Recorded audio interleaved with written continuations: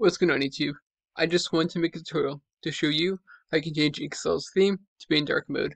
So to do this, you go to File, Options, you write down here at the bottom, Options, and then after you click Options, it opens up, and then there's a section called Personalize Your Copy of Microsoft Office, and right here you can change the Office background, which is the design right here in the green.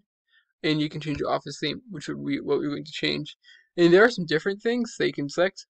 So you can choose dark gray, you can choose black, which is what we're going to choose, or you can choose white, with white being what it looks like whenever you open it up in safe mode, and colorful is what it defaults to. So for this situation, we are going to click black, and then click OK. And as you can see, Excel is now in dark mode, and this can be great because this can make it a little bit easier on your eyes and a little bit easier on your battery. Just kind of 1 second going through what the other ones look like real quick. So File, Options, dark gray. This is dark gray. File, Options. This is white. And then lastly, back to colorful.